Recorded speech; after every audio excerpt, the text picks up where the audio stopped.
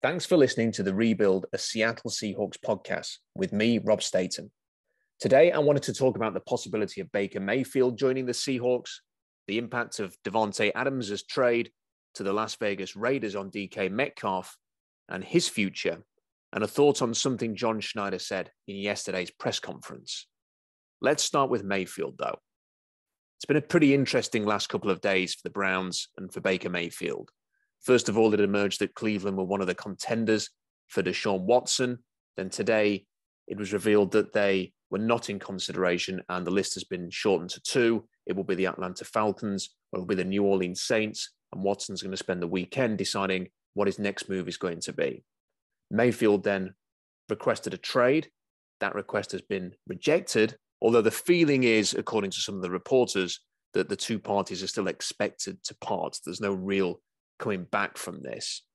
And Mayfield, through his representatives or whatever, has let it be known through the media that he sees the Indianapolis Colts and the Seattle Seahawks as an option, which isn't a big surprise if he heard Pete Carroll's somewhat rambling opening gambit in his press conference yesterday, where he spoke at length about people getting second chances. Well, this is what it would be for Baker Mayfield. It would be a fantastic second chance. The thought of Mayfield is an interesting one. And we live in a world today where people want instant gratification. You don't want to wait for anything. You want things right here, right now. The Seahawks have begun a rebuild by trading Russell Wilson and cutting Bobby Wagner, their two highest profile players. And rather than wait 12 months and take a couple of drafts and a couple of free agency markets to build this team, if there is a chance to go and make a trade for a quarterback or a key player, there are some fans who want to see that. And we saw that with the Deshaun Watson conversation, and we're seeing it now with Baker Mayfield. It would be seen as an exciting move by some and a cause for some optimism because there's a hierarchy with quarterbacks. People are going to be very minimally excited about Drew Lock, but they'd still be more excited about Drew Lock than, say, Andy Dalton. Well, Baker Mayfield is ahead of Drew Lock in that hierarchy, and all of them are below Russell Wilson, but that's beside the point. The problem with trading for Mayfield is getting a deal that works for Seattle and for Cleveland. And what the report is tonight, which is from Jacina Anderson, according to her league source, it would be, and I'm going to quote the tweet here, perhaps a second rounder for Mayfield or a conditional third rounder that turns into a second. That's a very expensive trade, and I wouldn't be prepared to make that offer. Mayfield only has 1 year left on a very expensive contract, by the way. It's $18 million for this year. And unless Cleveland are going to absorb some of that, then you'd probably be expected to pay it. If Mayfield plays very well this year, then he's going to have fantastic leverage in negotiations over a contract extension in 12 months. And it may be that you don't want to pay that. Do you want to pay, for example, Baker Mayfield $40 to $45 million from next year onwards because he's played well and you wish to retain him and you spent a pick on him? I would suggest not. But if he doesn't play well, then you aren't going to extend him and you've wasted a draft pick. So if he was on a rookie deal for another couple of years or 3 years, yeah, do you know what? Taking a chance on a second rounder or a conditional third rounder would make a lot of sense. But what amounts to a rental, though, it's very hard to justify spending that much. I think that any kind of deal would have to be a shot to nothing for the Seahawks, a genuine look and see what he's got, and that to me would mean a day 3 pick.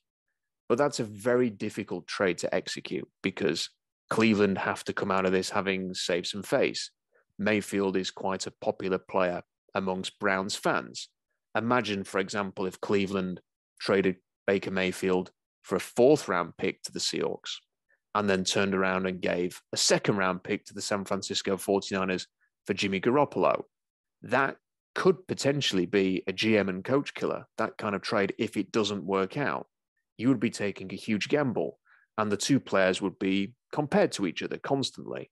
Garoppolo's had a lot of injuries, so has Mayfield. But what happens coming off shoulder surgery, by the way, if Jimmy Garoppolo is not ready to start the new season, or if he gets injured very early in his first season in Cleveland, while Baker Mayfield's playing very well in Seattle? That is not a good look, and therefore it makes it an incredible risk for Cleveland. And this is the problem. We've seen a lot of interesting trades, and we're going to talk about one in this podcast. But it's why trades are genuinely difficult to execute, because finding that middle ground between two teams is tricky. Is there a compromise between the two? Between what I would assume is this is Cleveland letting everybody know what they would accept through Jacina Anderson, a second rounder or a conditional third. Is there a middle ground between that and what someone would be willing to pay? I'm not sure, but I would like the Seahawks to approach it this way. I am not totally against Baker Mayfield coming in to play for Seattle. I think it would generate a bit of excitement. It would be interesting, even though I think that Mayfield's upside is pretty limited. His career, even when he has been playing well, hasn't been particularly good. For example, his highest number of touchdown passes in a season is 27 in 4 years. He's never had a quarterback rating over 100. Yes, he's had some injury issues, but he's also got to play on a team with people like Nick Chubb and a very productive running game, a decent offensive line. He's had good receivers to throw to. So it's not as if he's been in a horrible environment and just hasn't had a chance to succeed. You could argue he should have done a lot better than he did, and that the flashes have been few and far between. Now, at the same time, Seattle doesn't have an answer at quarterback, and taking a lot of shots on players isn't the worst thing in the world. And if you get a chance to take a shot on somebody who was the former #1 overall pick, yeah, why not? And easily you could justify that as being a better option for the Seahawks. And as Carroll was talking about second chances, Mayfield will be a pretty interesting one. But the Seahawks have got to get back to what they've done well in trades. They have been at their best when they've found value and they've taken opportunities. For example, when it became evident that Marshawn Lynch's time was coming to an end in Buffalo, Seattle had to be patient, but they got the deal done at a bargain price, and Marshawn Lynch changed the Seahawks forever. They've had other success trading for players like Chris Clemens on the cheap, or more recently, Quandre Diggs. Now, these are the kind of deals where Seattle has had a lot of success. When they've gone for these one-year rentals at great expense, more often than not, it hasn't worked. And this, to me, is the kind of situation that when you are starting a rebuild, don't do it. Don't give away your high picks. Spend them instead on young players that you have control over for 4 years and give them a chance. If Mayfield can come in at the right price, fine. Otherwise, your intention should be to draft a quarterback, have 4 or 5 years of club control. And if that quarterback simply isn't available in this draft, then wait until next year. That instant gratification is not going to come in the way of a Super Bowl in 2022. The chances are it will not even come in terms of a playoff appearance this year. That needs to be embraced. And while Carroll can talk about his desire to be very competitive this year and to never have the mindset of not being competitive, well, there's a difference between having the mindset and actually believing what is realistic. And the Seahawks need a dose of realism here. If they're not going to say it publicly, they need to accept it privately. This is probably a 2-draft process at least. But if they do a good job in the draft, and if they use their picks in the right areas on the right players, and they develop those players, and they complement it with good work in the free agent market, yeah, do you know what? Within 2 off seasons, you can be a contender.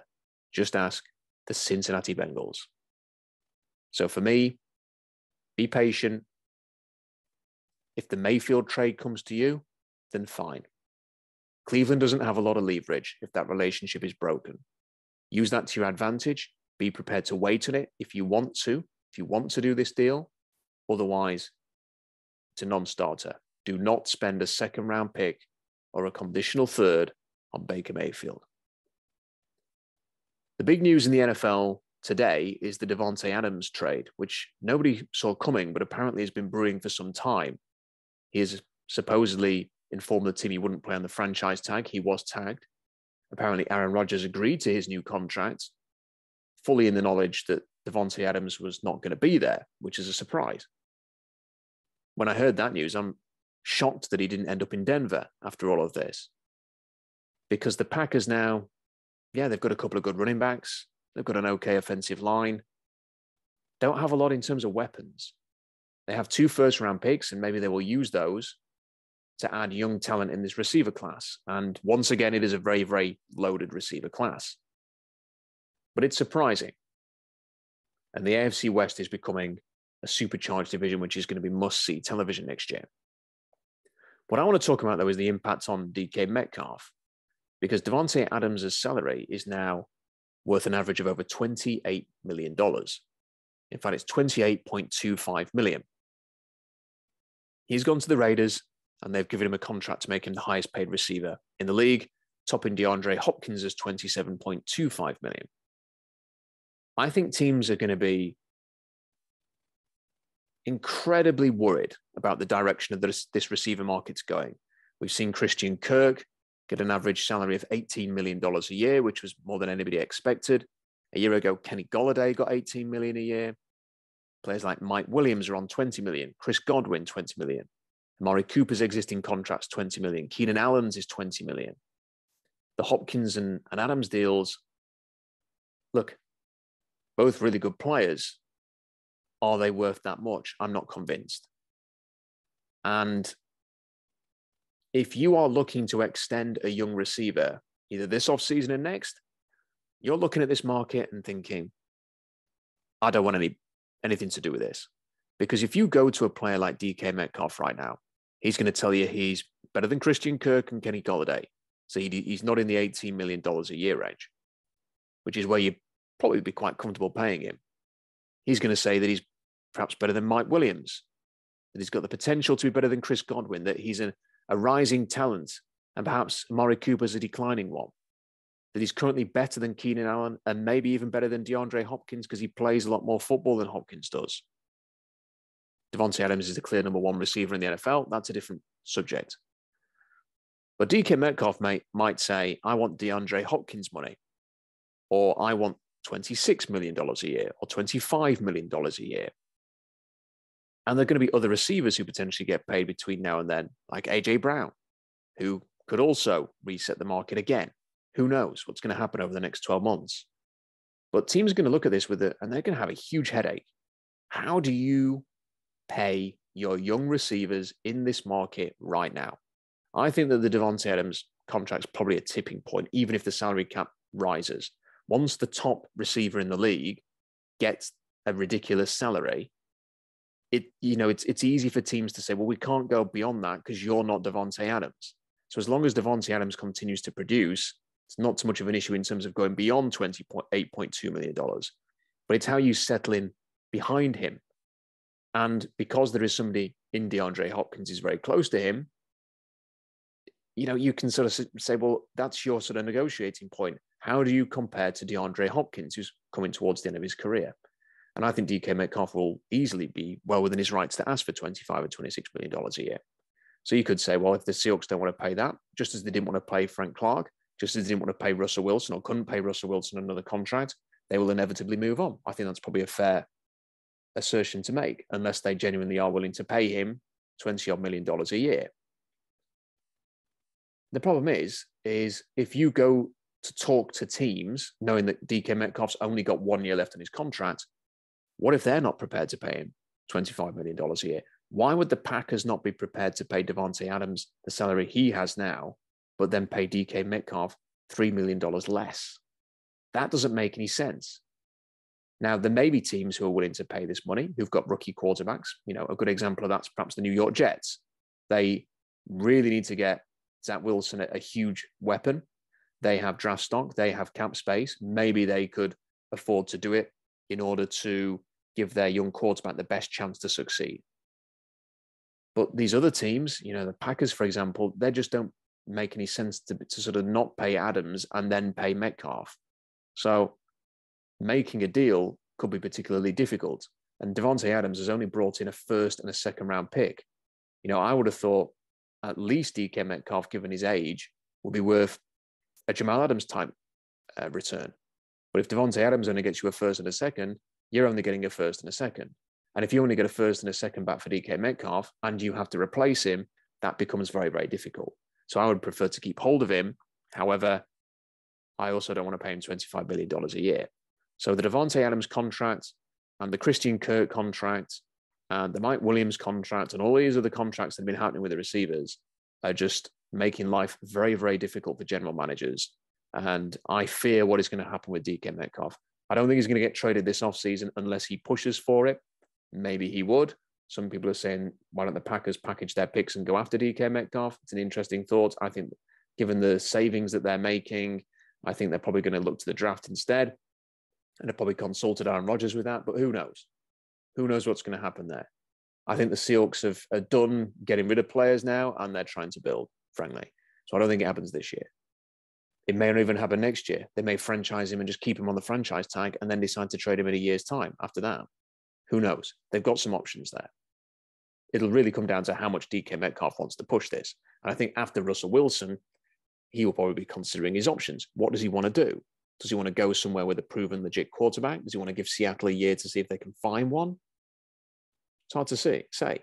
One thing that Metcalf will remember is that the Seahawks are the ones who drafted him as he was falling, and they traded up for him. And he said in the past that he wants to stay there. Why would he want to go anywhere else? Was I think his words. And I think he sounded genuine when he said that. So we'll see what happens, but it is interesting. The final thing I want to talk about is also interesting. It was John Schneider's comments at the end of the press conference yesterday. Schneider was asked about his views on the quarterback draft class. And as he was answering, he was kind of cut off by Pete Carroll. And Schneider appeared to be quite agitated by that and wanted to answer his question. So when the press conference was wrapping up and Carroll was actually, taking his papers and getting ready to leave the table they were sat at, Schneider stopped him in his tracks and said, I'm just going to finish my question. I'm finishing my answer on that.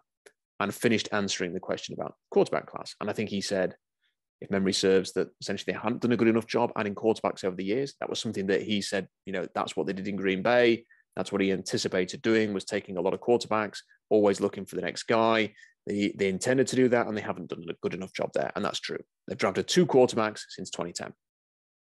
He also said, and this was a really interesting point, that while we all focus on quarterbacks in the media, I say we, the media generally focuses on quarterbacks at the top of the draft, the guys who are going to potentially go in the first round or even the second round. And he said that, Russell Wilson was a 3rd round pick and Tom Brady was a 6th round pick. And you're not always necessarily just looking for that guy at the top of the 1st round. I find that really interesting. Not that it necessarily means anything. I don't think Schneider was there being very generous to the media and saying, I'm just going to reveal our draft approach. But it did make me think. It made me think a couple of things, actually. Does his view that they have not taken enough quarterbacks over the years mean that they could potentially, let's say, take 2 this year? Washington famously traded up for Robert the Griffin III Robert Griffin III, not Robert the Griffin III, in 2012 at great expense. And then they added Kirk Cousins in round 4. Could Seattle potentially take a quarterback in round 1 or round 2 and take another one in round 4 or 5 or 6? Because you've got to take a lot of shots when you're looking for a franchise quarterback. And if there are 2 guys that they rate quite well, they may well do that and just have an open competition with Drew Lock, with Jacob Eason, with Geno Smith, with whoever's there. I wouldn't rule that out. Or could they possibly do what I hope they do, which is acknowledge that this isn't a great draft class. Yes, there are players with traits, such as Malik Willis and Matt Corral, who are very, very interesting players and could be great players. But there's a lot of question marks there. Do you just accept the situation that you have been presented with this draft class? Try and get the best player possible at number 9. Try and add foundational pieces at 9, 40, and 41. Accept your fate. Build up your lines. Add a linebacker in round 2. Address whatever positions you want to address. Accept that this isn't going to be a 1-year fix. and look at day 2 and day 3 players, so round 3 onwards, who could be an option for you. And the players that I think are very interesting here that could tick a few boxes are Jack Cohen at Notre Dame, who's got a good arm. No one would accuse him of being fleet of foot or a scrambler or an improviser, but he's also not a terrible mover. He has been able to escape pressure. He can throw on the run. I think if you watch his highlights, there's a lot of potential there. The other name to mention is Caleb Ellaby at Western Michigan. Again, a player who never really delivered fully on his potential, but they will have scouted him when they were watching the Eskridge, when he showed his best football. And a few teams, I think, are going to view him a lot higher than the media, and he could be a 4th or 5th round pick. And the same for Jack Cohen. It's just something to consider. And I would be much more comfortable with that. Not because I think Cohen's going to be an elite player. Not because I think Ellaby is the second coming of Russell Wilson. But if you're going to take chances, and I think the difference between those two players and some of the guys that are going to go much earlier is that great. And if you can go and get a great pass rusher and a linebacker and whatever in those early picks, and then take a chance on a young quarterback a little bit later on, with no risk, with no gamble, and if it doesn't work, well, next year, you've got another chance to have another try. That would be the approach for me. Whether the Seahawks are willing to do that, I'm not sure. I think John Schneider might be. Pete Carroll seems a lot more intent on putting together a team that can succeed. But then Pete Carroll thought that with Tavares Jackson at quarterback. So who knows? He will think that they can contend with whoever is behind center or under center. So we'll see. But I think it's an interesting point that Schneider made, and the fact that he returned to that at the end of the press conference and was intent on saying it, I find very interesting.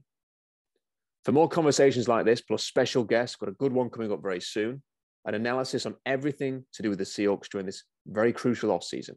Subscribe to the Rebuild podcast, which is now available on Apple, Spotify, and YouTube. Until next time, bye for now.